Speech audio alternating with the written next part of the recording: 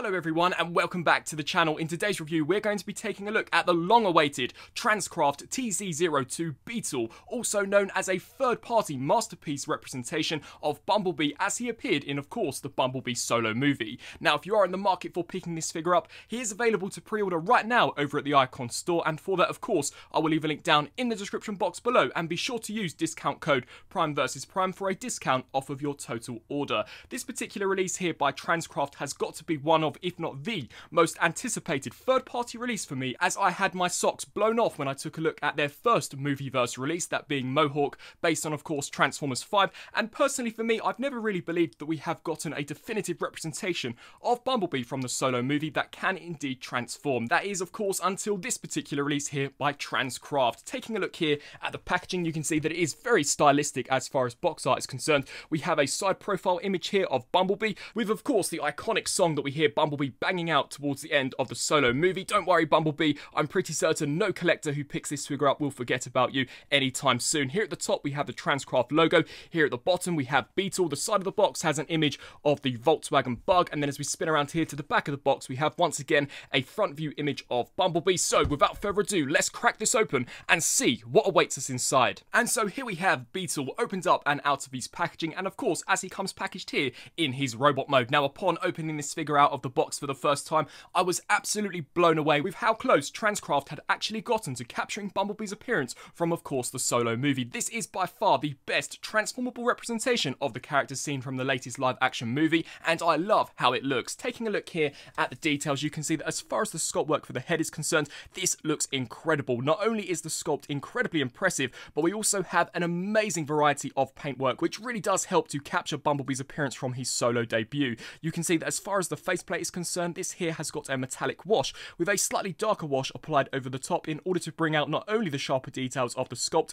but also to evoke the sense of this character being slightly weathered, much like he was in the movie. You can also see some fantastic sculpt work around where the eyes and even the eyebrows are concerned, and of course we do have Bumblebee's mouth plate there, which has been sculpted and detailed impeccably well. Taking a look here towards the sides of Bumblebee's helmet, these sections too have also been sculpted amazing, and let's not forget to mention that the shade of yellow that they have indeed painted the figure in once again is incredibly accurate to the movie. As we take a look here from a top perspective, you can see some minute details that perhaps you wouldn't have even noticed in the film. We of course have Bumblebee's ears here, which are indeed on ball joints, which I'll demonstrate later on in the review. All of the silver paintwork which picks out some of the sharper details of the sculpt has been applied incredibly precisely, and there are no paint bleeds on this figure to my knowledge. As we spin around here to the back is just as detailed as the front, although this time being unpainted, it still has been cast out a gunmetal grey, which certainly doesn't detract from the overall sculpt. As we spin around here to the front of Bumblebee, the chest unit in my opinion looks fantastic and is almost a rival for 3-0, which have put out two figures of which do not transform, whereas this figure here does actually convert. You can see that as far as the weathering is concerned here to the chest plate, this in my opinion looks fantastic. The sculpt work for the front headlights as well as the addition of transparent plastic really helps to give this character here a sense of realism, and I'm pretty certain you will all be surprised to know that this is indeed a faux chest. These here do not become the front headlights of the Volkswagen Bug, which was something that I was not expecting upon transforming this figure. As we take a look here towards where the armpit is, you can see that this too has also been sculpted and painted incredibly well. The shoulders there have got a very elegant design, and overall I believe the Bumblebee movie Bumblebee design is one of the best from the live action movies so far. You can also see that the paintwork for the forearm guard there too has come out incredibly well, and with the addition of some fantastic sculpt work, it certainly is a sight to behold. As we take a look here towards the inner section of the arm, you can also see how we have got a metallic silver used here with some very authentic weathering paint apps applied over the top. The only time I have seen paintwork this well done is of course on the officially licensed 3-0 and 3A products, and of course on the third-party Devil Savior products. Personally, I always believed that Devil Savior did have the best paint apps as far as third-party was concerned, but handling Beetle here by Transcraft, they could definitely rival that. As we take a look here towards the midsection of the torso, you can see some super nice details such as some mechanical components. We also have got some tubes, and you can also pick out some minute details where Bumblebee's cassette tape would indeed actually be in the movie. As we take a look here down to the legs, I love the circular nature here to the thigh armor. Of course we do have the indication lights on the top of these, which is very authentic to the movie, and I love the paintwork here. You can also see that the thighs have been completely covered in a very similar metallic grey to what we got here on the forearms, and overall personally I'm not sure about yourselves, but you would not expect this figure to transform. As we take a look here towards the legs, I do have some minor complaints with these, however that is mainly in regards to articulation, so I shan't be discussing them here for the detail segment, but as far as detail and sculpt work is concerned, considering how complex the conversion is, I believe they have done a fantastic job. The proportions are pretty much spot on to what we saw in the movie, as so as the minute details that they have added, such as the pistons. We also have this section here at the top, and as we take a look here towards the inner section of the leg, they have not skimped out whatsoever.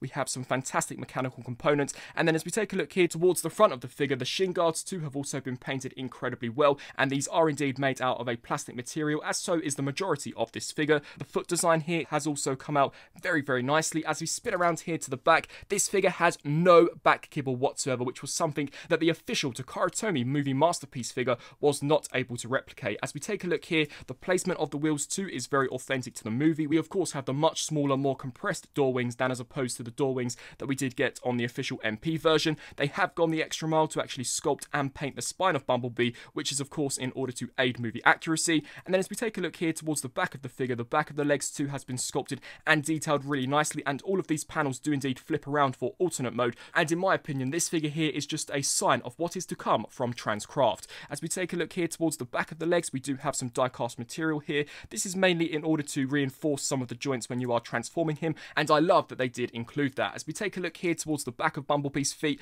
I also like how they have included details such as the tail lights, and we also have got a really nice metallic silver applied here to the back. As far as Bumblebee's articulation is concerned, he is incredibly well articulated. So here for the head, we do have a ball joint. This can look up that far as well as down. It can also tilt side to side and of course rotate left to right. We also do have a neck hinge, which does allow you to amplify the range of motion out of that, so you can see you can get him looking all the way up and then of course all the way down. The ears here are on ball joints, so you can compress them and move them around to your so desire. The chest pieces here too are on ball joints, so you can manipulate these around depending on how you wish to pose the arms, as we do indeed get butterfly joints with these, which can hinge forwards and backwards. We do get a full 360 here at the shoulder. The shoulder pads are indeed on ball joints, so these can hinge out of the way in order to accommodate some of the poses that you may wish to get out of the lower bicep, so this can rotate the full 360. We do get a single hinge joint here at the elbow, but the way they have designed it, if you do rotate the arm this way, you will indeed get well past 90 degrees out of that, which in my opinion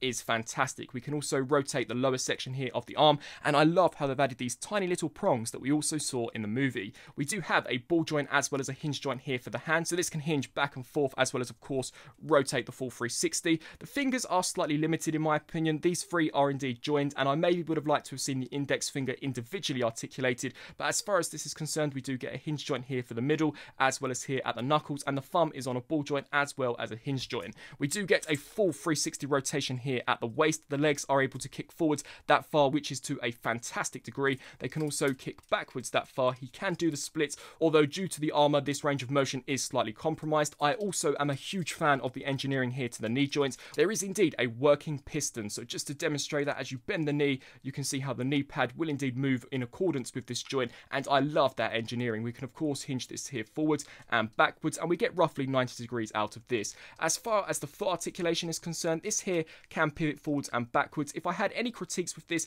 it's that due to how much vehicle mode kibble does actually end up in the leg, it can make things rather clunky, and you will have to hinge certain elements out of the way in order to accommodate certain poses. But overall, as far as articulation, detail and paintwork is concerned, I am pretty much blown away by this particular release here by Transcraft. I believe they have created the best live action Bumblebee movie, Bumblebee, to date. Here for a masterpiece Bumblebee size comparison, we have the Transcraft version compared next to two official Takara Tomy releases, one of which is actually the Bumblebee movie version, and I have got to say, and I'm pretty sure many of you will agree with me in saying, that the Transcraft version absolutely obliterates the Takara Tomy and Hasbro release. Now, I'm pretty certain that this figure here was based on early concept art. However, if you do plan to design a masterpiece figure, you are going to want to ensure that it is as accurate as it can be. So personally, I wish Takara Tomy could have held out until the movie did indeed hit the silver screen. To me, it seems as if they rushed this, and it definitely did backfire. Not only is the Transcraft version superior as far as sculpt and accuracy to the movie is concerned, but I also believe the paintwork as well as the articulation once again absolutely annihilates what we get here with the Takara Tomy release. As we spin around here to the back, of course the Takara Tomy version does have the door wings, which we didn't get in the movie, but that is not the only downside to this figure. He has the bonnet, the windscreen, as well as the top of the car stored here on his backpack, where there is no kibble on this figure, which isn't accurate to the movie. Overall, I believe that it is pretty easy to see who is the winner as far as which character is better, and even comparing this figure here paint-wise to the actual Takara Tomy 07 movie Bumblebee, I still do believe that Transcraft release is the best one out of them all. Here, for a Bumblebee movie Optimus Prime comparison, we have Transcraft B compared next to the 3-0 DLX Optimus, as well as, of course, the Toy World version of Optimus Prime. And as far as the scaling between both of these figures is concerned, I believe he scales really well. Of course, in the B movie, Bumblebee was significantly shorter than Optimus Prime, and I definitely do get that impression here with these particular figures. So if you are looking for a Bumblebee to scale with the Toy World Optimus or even the 3-0 version, once again, I believe the Transcraft version is the best way to go. And here, for one final comparison, we have the Transcraft Beetle compared next to the 3-0 DLX Bumblebee. Now, of course, as the 3-0 version is officially licensed by Hasbro, the Transcraft version has a slight unfair advantage as it can transform, although I mainly brought the 3-0 version in just to compare how accurate the Transcraft version truly is. You can see that I believe they've done an exceptional job. Now, of course, I do have the larger door wings here on the 3-0 version, which in the movie he did have the door wings which look like this, so I shan't be discussing those, but as far as the head sculpt, the overall proportions are concerned, I believe they've done such a fantastic job. We also have the wheels in the correct placement, which I think is awesome. The spine section there on the back, everything just looks very, very authentic and of course accurate to the movie, even down to the subtle details there of the sculpt work. I just believe it is such a well done piece. I have heard some people complain that the arms on the Transcraft version do appear to be slightly too long, although if you do extend the version by 3-0, you can also see that they actually come a little past where the knees are, where the Transcraft version comes just to where the knee is. So as far as the proportions are concerned, I believe this version here is pretty much spot on to the movie, and the paintwork too, whilst not as good as 3-0, it is still very impressive and in my opinion destroys anything put out by Hasbro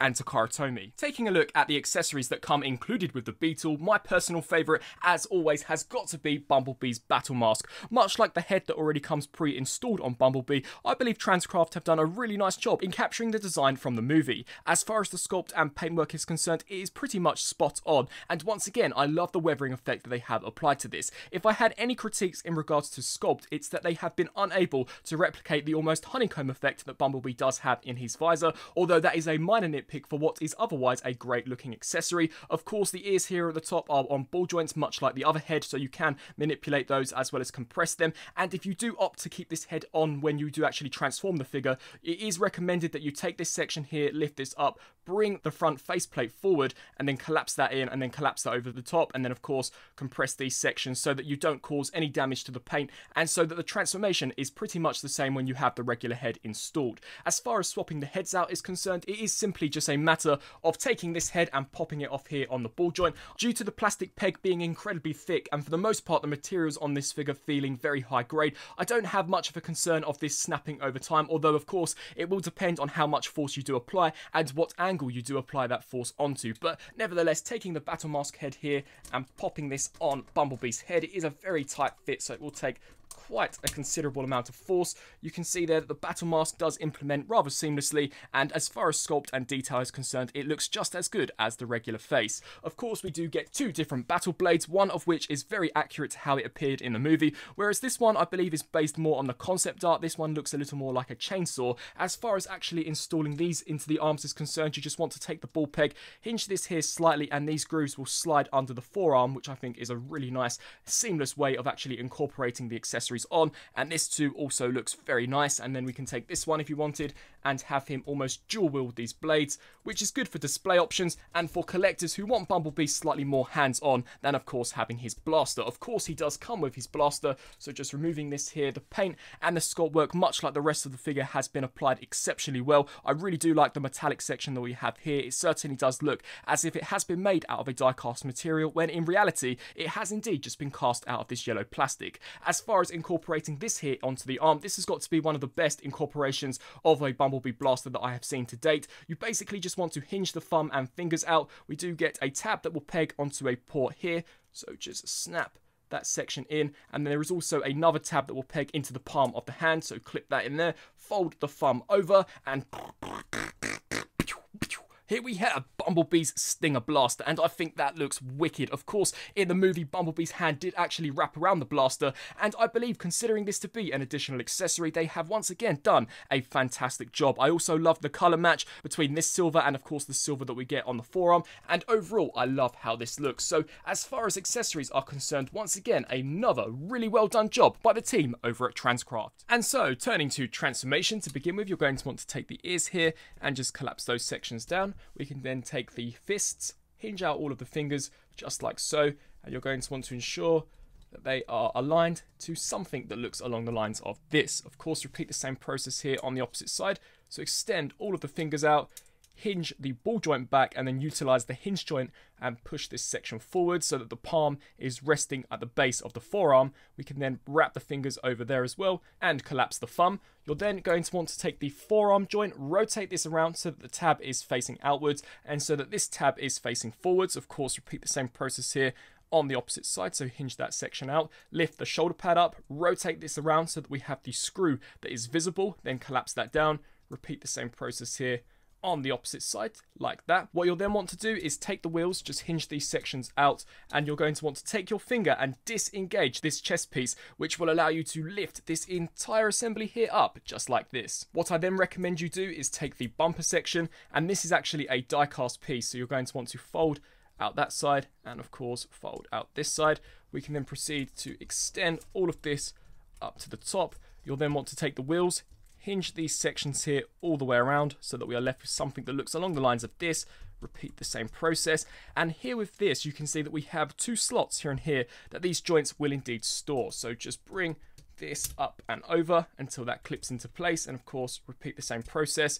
We can then align these up here appropriately, ensure that everything looks something along the lines of this. Take the forearm, rotate it once more, repeat the same process, and tab these two sections here together really securely. You're going to want to ensure that there is pretty much no space between that tab, as the tolerances, despite them being good on this figure, if you do have something slightly misaligned, it could potentially cause for some issues later during the transformation. What I then recommend you do is take the wheels, hinge these sections like so, and on the back of the wheels there is indeed tabs that will peg into the slots that we see here on the chest plate. Now these will more than likely become detached throughout the duration of the transformation. However, I would recommend tabbing them in now, just so that it does keep the chest plate in one piece when we are transforming him.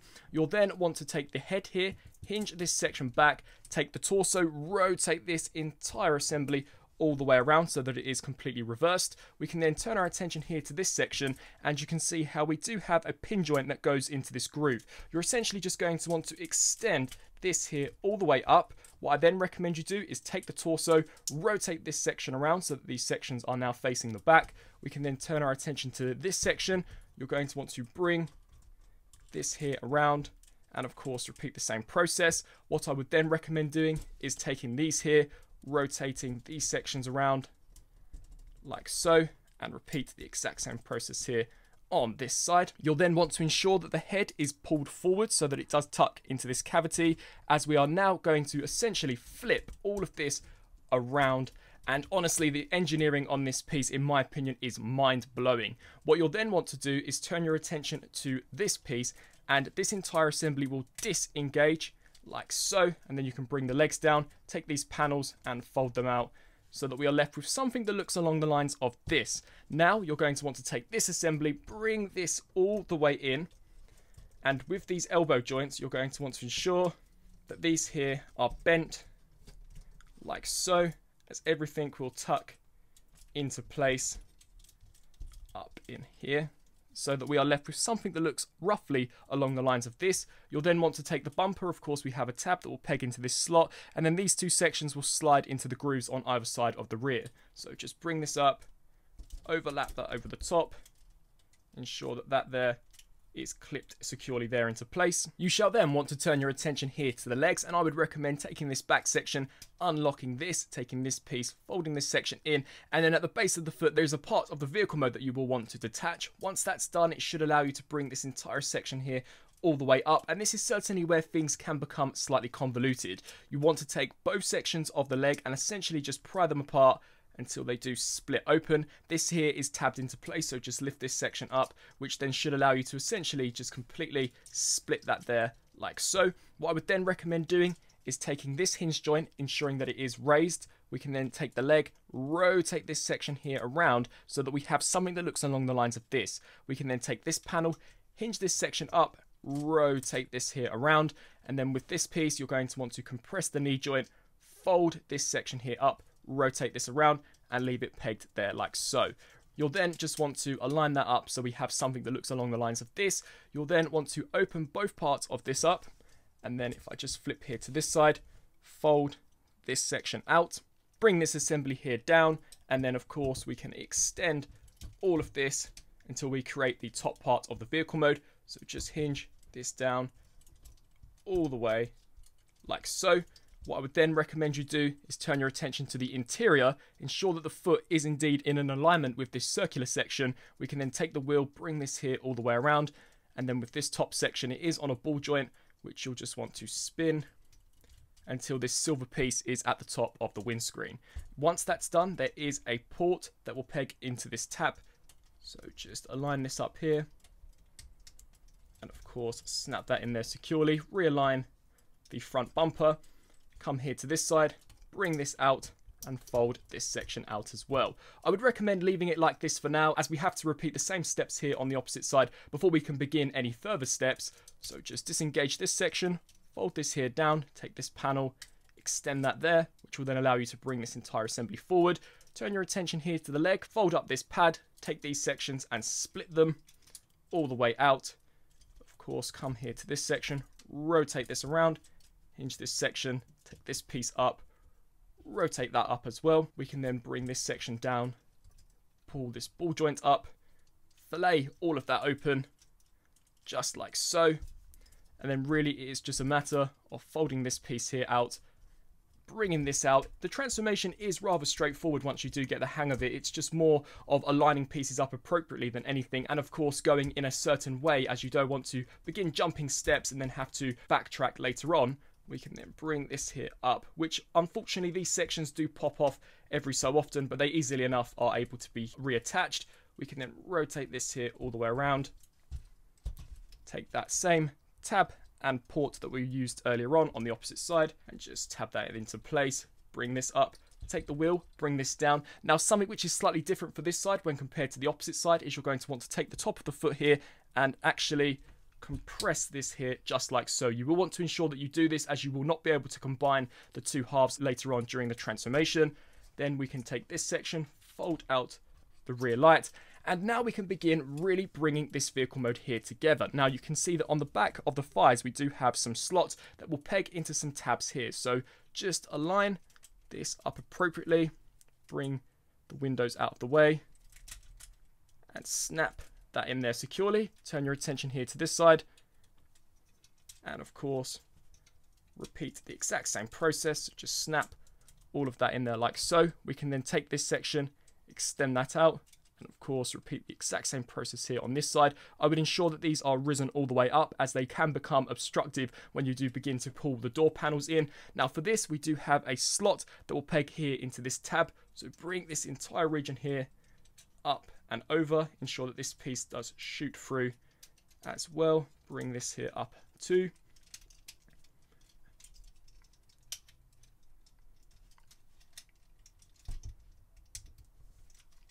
Bring that up and over, and of course repeat the same process here on the opposite side. So just bring these two halves together, and this section will indeed fit into the interior of this foot.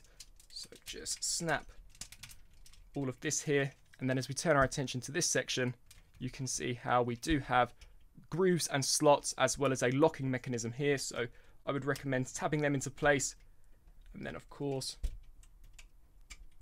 locking all of that there securely into place. And this here will hopefully just fold all the way in just like that. We can of course realign the bumper so that this tab sits underneath, and then we turn our attention here to the tabs and slots that I mentioned earlier on. Now these are certainly a pain to actually tab in, but you're basically just going to want to snap that side in, and then of course repeat the same process here for this side. So you can see that tab that will peg there into that slot.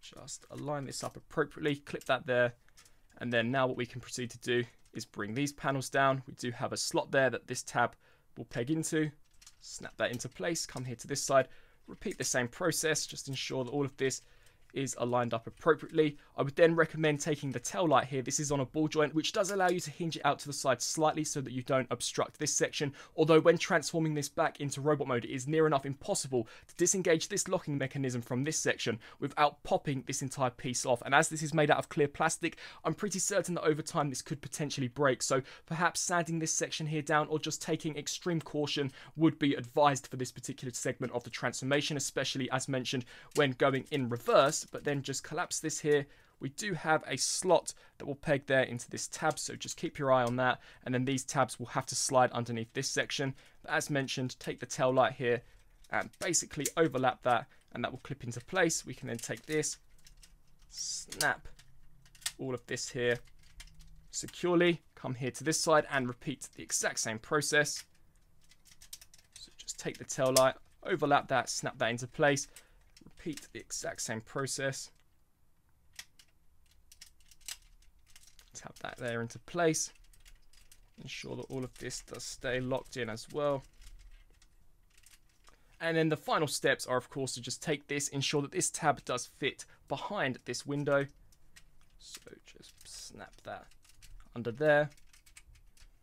And of course, repeat the same process here for this side. If the wheels have come detached, of course, just realign those and tab those into place. But with the transformation now complete, here we have Transcraft Bumblebee fully transformed up into what is a pretty decent looking Volkswagen Beetle. Now, as you could probably tell from that transformation segment, Transcraft Beetle is by no stretch of the imagination an easy ride. And it did take me quite a considerable attempts to actually memorize the transformation steps off by heart. But as the robot mode looks as good as it does, I'm easily able to overcome what can be at sometimes a cumbersome transformation, and for the most part I believe his VW bug alt mode here looks really well done. Now of course there are some gaps, although that could just be the tolerances on my particular copy. For the most part I believe this here does do a good job. Now of course the robot mode looked incredibly accurate, and unfortunately out of the two modes the Volkswagen Beetle here is probably the weakest due to it having so many different panel lines. Although I've always said in any review I have done of a Transformers product is that if there was one mode that had to be compromised in order to result in a better mode, it would always be the vehicle mode, as I believe the robot mode is definitely top priority. And to be honest, there really isn't much to complain about here. As far as the overall proportions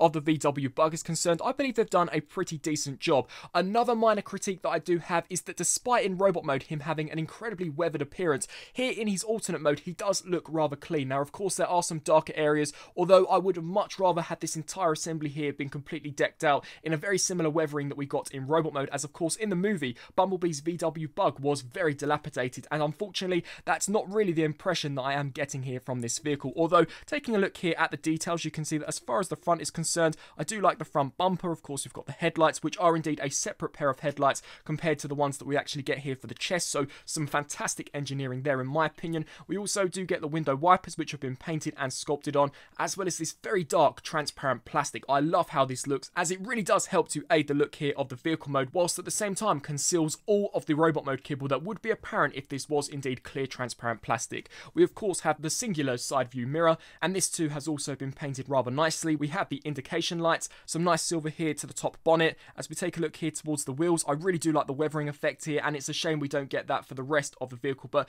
nevertheless these have come out rather nicely, and the tyres from what I can tell are indeed made out of rubber. As we flip around here to the back, you can see that I haven't been able to perfectly snap all of these panels into place, but you can see that we do have some nice tail lights. This section here is made out of a die-cast material, which I believe looks fantastic. It would definitely have been nice if this section too could have been die-cast much like the bumper, but nevertheless it still does look quite well. And overall, as an entire piece, I am thoroughly impressed with this. I for sure believe this to be one of the best third-party figures that I have in my collection, so despite some discrepancies that I may have with the vehicle mode, overall I believe it's still a fantastic looking piece. Now if you do transform him 100% correctly, he will be able to roll along the ground with ease, which is fantastic, and as the wheels here are made out of rubber, he will pretty much be able to glide along any surface. Here for a masterpiece Bumblebee size comparison, of course we have the 07 movie Bumblebee, and as far as the scaling is concerned, I don't believe this here looks all that bad at all. Taking a look here at the paint job, despite me having some discrepancies